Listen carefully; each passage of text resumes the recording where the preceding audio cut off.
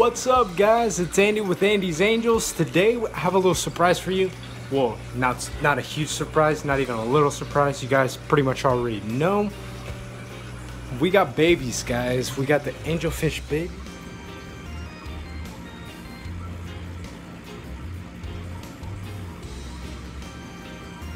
I mean, there are so many. Well, I mean, not that many, but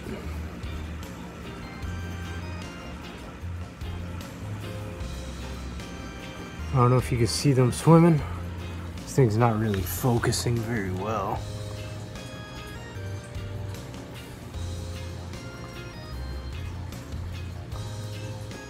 So as you guys saw, they're free swimming.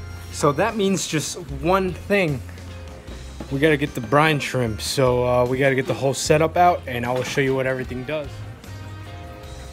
So over here we got the whole setup. I bought these guys. They're some brine shrimp hatchers. They're very expensive. I can't remember how much, but a lot expensive compared to what they are.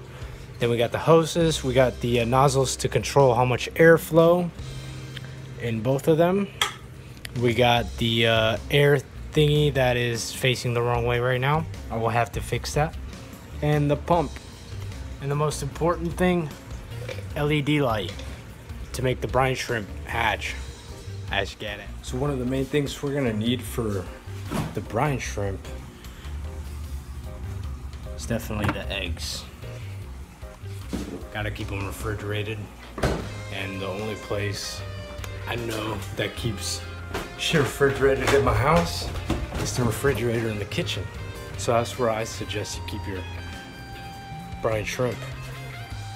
So the way I hatch my shrimp is I do 2 tablespoons of salt, 1/4 teaspoons of Epsom salt, 1/4 teaspoons of baking soda, and then I do a 1/2 teaspoon of eggs to that whole thing.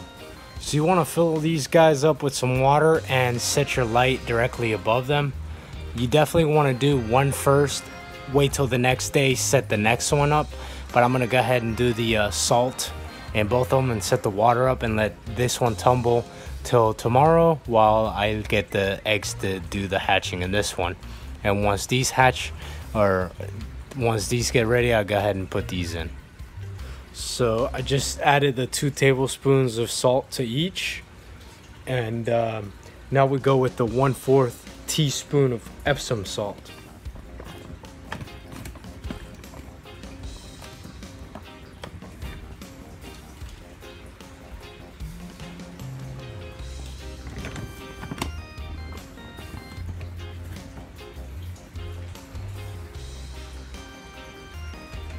Alright, we got the Epsom salt. Make sure you get that pure Epsom salt. And now we go with the 1/4 teaspoon of baking soda. This is not required, but I like to add some baking soda to mine. It helps. So yeah, we do the same. Baking soda. Baking soda, I got baking soda. I know you guys remember that song. Alright, we over here mixing the baking soda. And now we add the famous eggs.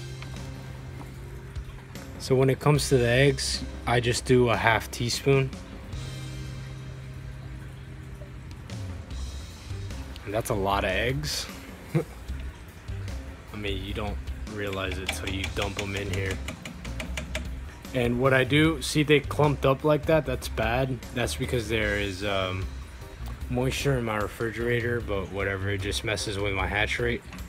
But what I do is I kind of monitor it for the first like 30 minutes or so, or I just let it be for an hour and I come back down here and I stir it up, because these guys will kind of start floating up top and create a big ring, and you want to get as many of these in here as you can. So we'll come back in an hour and you'll see there's going to be a huge ring around here. Definitely got to turn the air up a little bit and get them Get them spinning. Let's turn the air up just a tad. There we go.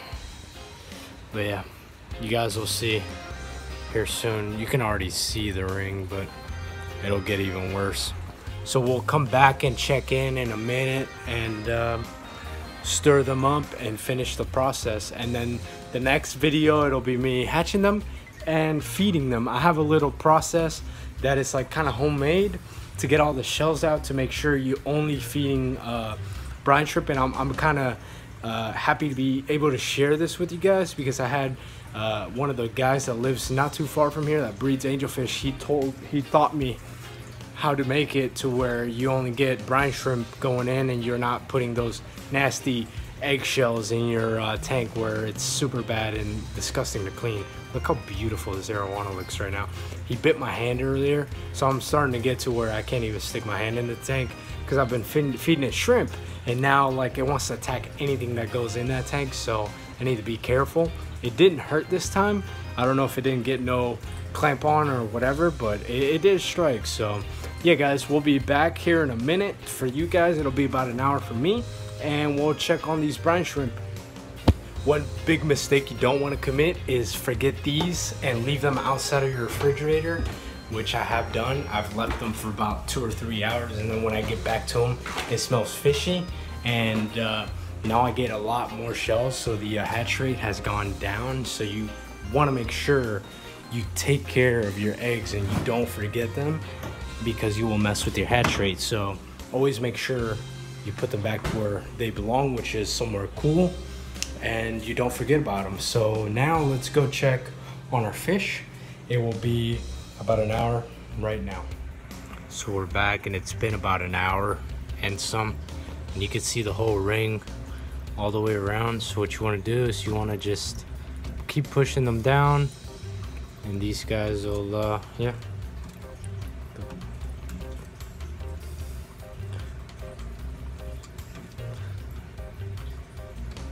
And I mean, you'll catch another, there'll be another ring.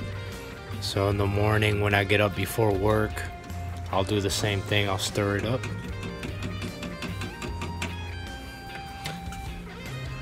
And you want it just enough where these guys they're not piling down here, but you don't want them to be floating everywhere. So yeah, let's wait till tomorrow, and tomorrow we'll check on this and see how it is, see if it's gotten any more orange than what it is now. Because once the way you know if they hatch is, right now they're brown, and once they hatch they turn like super orange. So this will be really orange. So guys, I'm really stoked on all these like angelfish babies, and I'm stoked that I'm having to hatch brine shrimp again, because it's been a minute for me. So yeah, let's hope all these fish go well. I'm gonna be moving them into the 10-gallon tank here soon. Well, not today, it's 10 o'clock at night, so, and I still gotta edit this, and I'll be posting this tomorrow. But anyways, I want to thank you guys for watching. I hope you guys stick around for some more episodes. On Monday I'll be posting a video of me feeding them and whatever else I get into this weekend, and I might be doing a live. We'll see, guys. So I hope you enjoyed this video, and see you later, guys. Peace.